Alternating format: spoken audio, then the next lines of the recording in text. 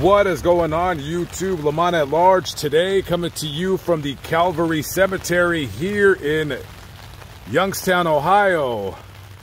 On this rainy day, I'm here at this very cemetery to visit the grave of one Michael Patrick Bilon. You more than likely have never heard of his name, nor have you ever seen him in any TV shows, any movies, anything of that sort. However, you do know the iconic character that he played in the movie E.T., and of course, he played E.T. Now, brushing over his life really quickly, he was born here in Youngstown, Ohio, graduated high school. He went to Youngstown University where he took speech and drama. Now, as a young man getting out of school, you're going to have to pay the bills. So one of his many jobs says he was a bouncer at a bowling alley. I don't know how that works, but hey, why not? He was also a basketball coach at an elementary school, and a job that he had that it was a serious job and it would have been his career. He was a dispatcher for the sheriff's department out here in Youngstown, Ohio.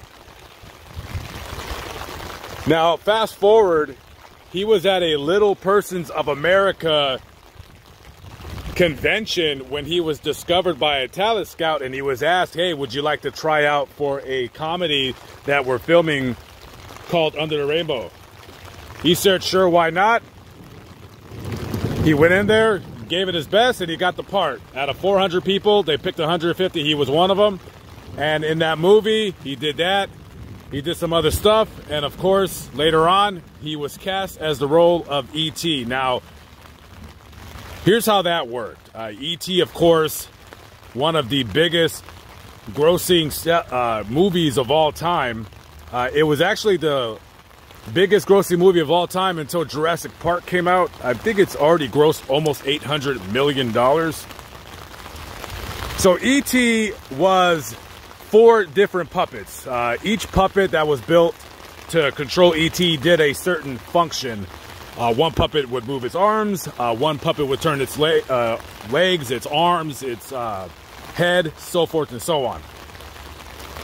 And for all of the scenes where they would have to show E.T. kind of not really walking, but kind of trudging across the floor, would be played by Michael here. So he would put on this costume. It was made out of some polyurethane material and rubber. It was very, very, very uncomfortable. It weighed almost 40 pounds. It weighed as much as he did. So practically all the scenes that you see where E.T. is moving across the floor, it was played by Michael. He was very loved here in the Youngstown community.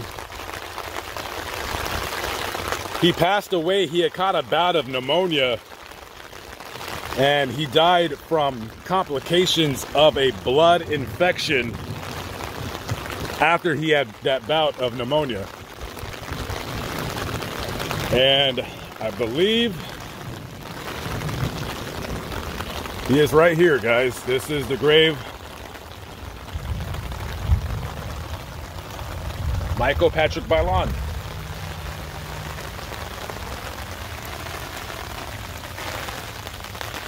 I've been meaning to visit this guy's grave. I was out here last time, about 3 years ago. My van broke down, and I wanted to come visit his grave. But the van was fixed before I got a chance to come out here, so I just had to get going because I had to get back to work. But nonetheless, it's just a very interesting story this man had, and he only lived to be 35 years of age.